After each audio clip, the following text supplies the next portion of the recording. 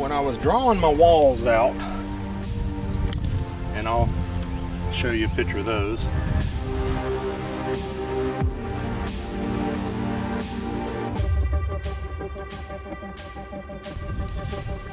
I forgot to include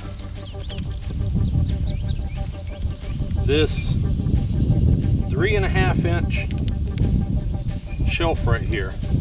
Now this is actually here so that we could put bricks on the outside of the house, so that the bricks will actually sit on the base of the foundation.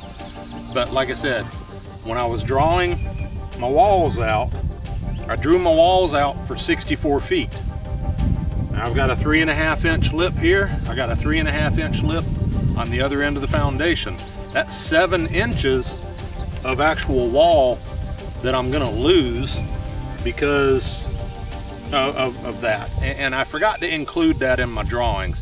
So I gotta go back and I have to account for that. Now the reason why that's gonna be important is when I build my interior walls, when I build my door frames and stuff like that, I need them to be in a specific location.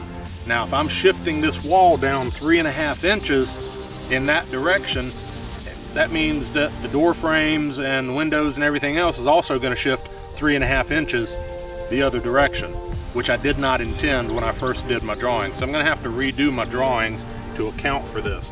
So this was a miscalculation on my part. However, it's a good thing that I caught it.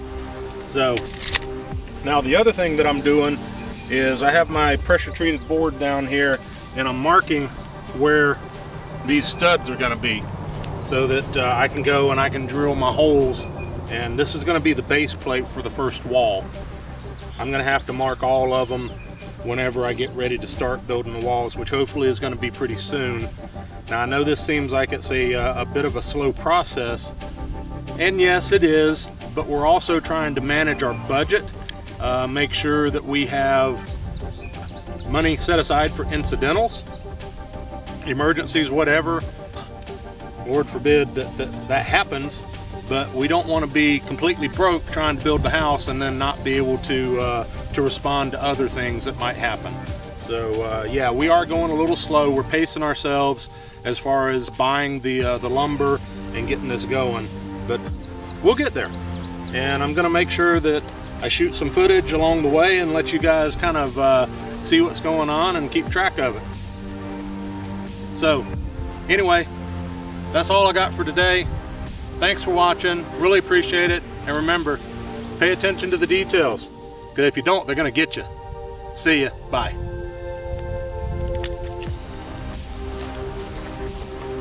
Please subscribe to my channel if you haven't already, and go ahead and hit the notification button so you know when I'm doing a new video. Like this video, and leave me a comment down below. Let me know what you think. Also, feel free to share this with any of your social media sites.